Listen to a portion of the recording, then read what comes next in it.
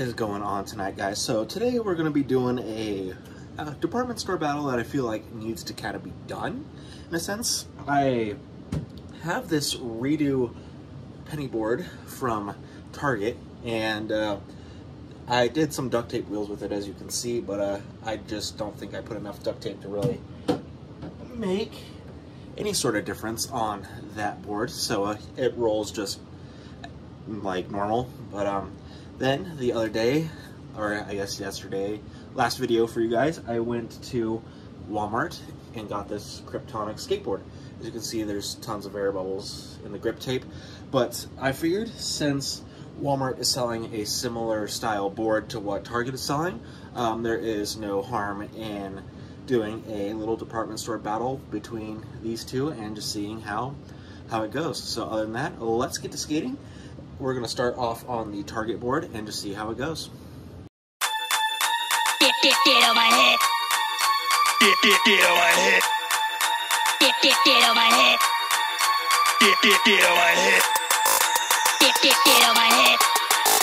Get on my head. Get on my head. Get on my head. Get on my head. Get on my head. Get on my head. Get on my head.